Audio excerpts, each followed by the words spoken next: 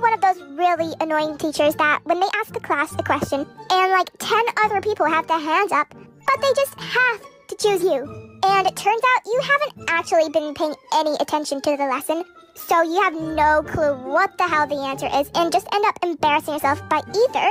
saying a completely wrong answer or just saying, I don't know, which also makes the teacher hate you even more than they already do. So now you have no chance on passing any tests marked by them.